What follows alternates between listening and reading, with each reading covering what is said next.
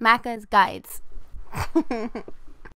Hey guys, Macca here, playing Battlefield Hardline. These are all the collectibles in Episode 3 Gator Bait, including evidence needed for case files and warrants. In this mission, we will have a total of 15 things to collect. First off, once you meet your first little group of enemies here, you'll see 3 enemies directly in front of you as you kind of first gain control of your character and have a weapon. One of those 3 characters will be a warrant, so pull out your scanner, make sure you analyze them for the warrant. And what I like to do is I just go up to all of them, make them freeze, and arrest all 3 of them. It kind of makes your life a little simpler, but if you so desire, feel free to use your Tazed gun on the main person you're going to be arresting, and then you can just shoot all the other guys if you feel like it, so keep that in mind. Now, after I arrest all 3 of these guys, just to make sure they don't get in the way, I did get my warrant. Obviously, you make sure you see it on the screen. After that, look down, and you'll see this large white substance on the ground. So make sure you analyze that. That's going to be case B evidence number 3. And then from that area, come out of your scanner and back up and turn around 180 degrees. Behind you, in front of you, you'll see a boat on the dock, and you'll also see a barrel for case D evidence 1. Again, we jump from case to case in every mission, so that's going to be pretty standard. Case D, evidence number 4. Again, these ones aren't numbered in the order that they would come up in your menu, but this is probably the best way to go through them, and the game does this very often. So we're going to get in the boat, and we're going to turn around. That's the first thing we're going to do, because we're headed in a different direction anyways for one of the main objectives, so it doesn't really matter. Just turn around as soon as you do get in the boat, power your way down this this river or this lake. It's a lake.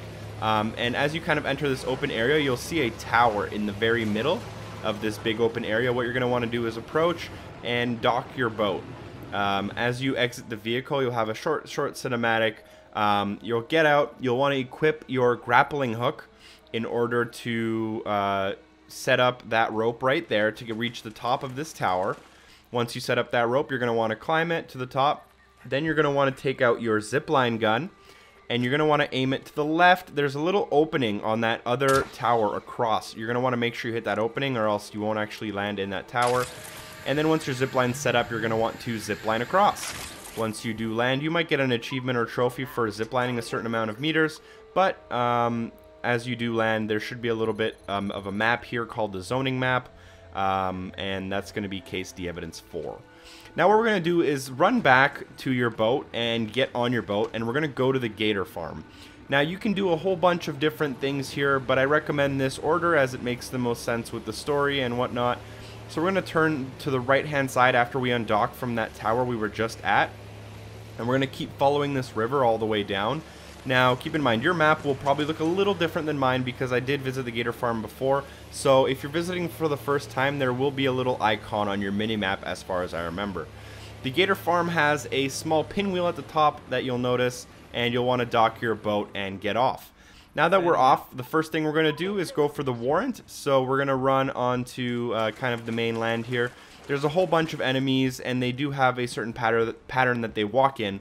But if you get a good vantage point, you should be able to see all the enemies, and one of them will have a warrant. Now, you can't actually analyze them unless you see their face, which is why I haven't analyzed that guy quite yet. If I just run to the right-hand side here, I'm going to be sneaking. All the enemies are up, obviously. So you want to take them out one by one or do whatever you want. You can go a little aggressive like I have been mentioning previously and just tase him. Actually, never mind. In this mission, you do not have a taser, so you can't do that. Just make sure you make your way over to him slowly, and I like to make him freeze and arrest him, and that's how you're going to get that. Now, as soon as you arrest him, search his body like we did in the previous chapter. He's going to have case D evidence number 3 on him, so make sure you search him. After you search him and find the newspaper story, back up off of his body, and I've taken out all the enemies at this point in order to just freely walk around. If you come back into this hut that we came in near the dock, you'll see that there's these 2 boots that you can scan or analyze for evidence number 6. And then if we turn away from those boots and head to the very, very middle of this area, we can find evidence number 5 for case D. In the very middle, you'll see a dead alligator, which you can analyze as well. So you want to obviously do that to make sure you get it, and make sure that it says 3 out of 3 in the top left of your screen before you analyze that gator or when you pull out your scanner afterwards. Next up, we are going to leave the Gator farm now, after we've done the story stuff on that island. Don't just leave right away. And once we get back on our boat, because we are told to get back on our boat, we'll want to just come down the river 180 degrees back from where we kind of came from. You'll come through this big open river, stick to the left-hand side. You'll see some huts on the left-hand side there. You can visit that island, but there's just some story stuff there. If we keep going, we'll notice a small hut in the middle of the water, and this hut's going to be completely on its own. You can dock onto this small island, so that's what you're going to want to do. This is one of the only missions in the game, if not the only mission that's kind of as open as it is. A lot of the other missions later on is a little bit more linear. But as soon as we get on this island, you'll see in the top left of the screen it says the huts area. You'll see that there is a toxic barrel for you to analyze. From that barrel, we're going to hop back on our boat, and now we're going to head towards the sawmill, which should be the last kind of clue notification on your map. If we take a right-hand turn after we undock, and just kind of continue forward, you'll see a half a bridge on the water. We'll continue a little bit forward here, and then you'll see a small tower in front of you, and you can also dock on this tower. Keep in mind you don't have to progress the story, so this one's very, very easily missable. This is evidence number 7 in case D.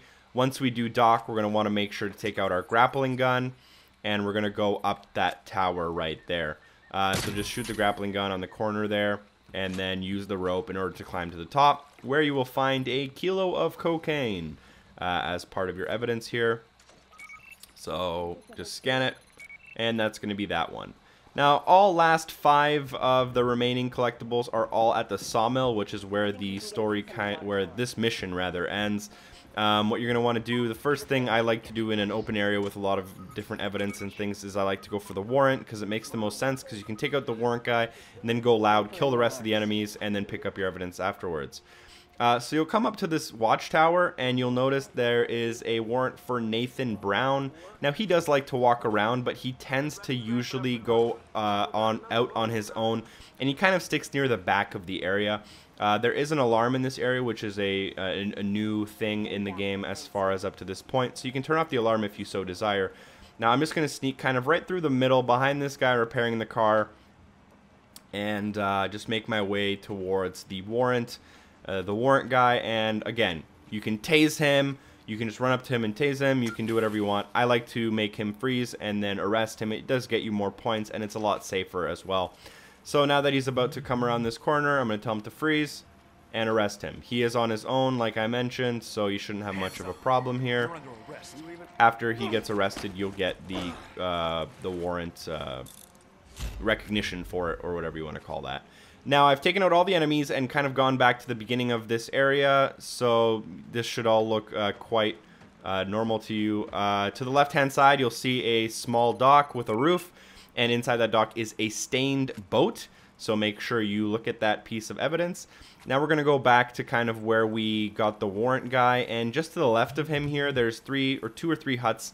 They're like small outhouses slash workbenches.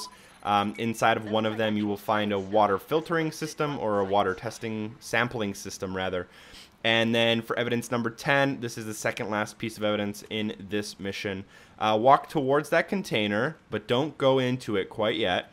On this log, behind the log, you'll see a small note that's stuck on there via a knife. You'll want to obviously look at it.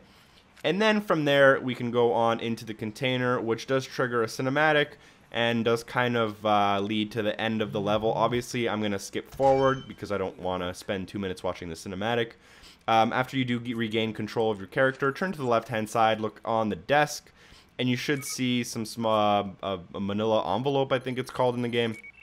And you can scan that, and that's all 15 collectibles in episode number 3. If you want to check out episode number 4 and continue along with the series, feel free to click on the screen. You can also comment or like the video to help me out. You can also subscribe for future content. Thanks for watching. Peace!